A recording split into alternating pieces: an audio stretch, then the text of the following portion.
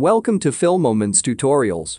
In this video I will show you how to get this picture frame widget on Samsung. If you are new to this channel, please subscribe and hit the bell button to be updated with our latest upload. In your Galaxy phone, go to the app drawer. In the search bar, tap on this 3 dots. Then click this Galaxy Essentials. Download this picture frame widget. After installing, go back to your home screen. Long press on the blank space. Tap on Widgets. Now swipe to the next page till you see this picture widget. Tap on it. Then click Add. Allow permission to access your gallery. Add pictures from your gallery. Then hit Done.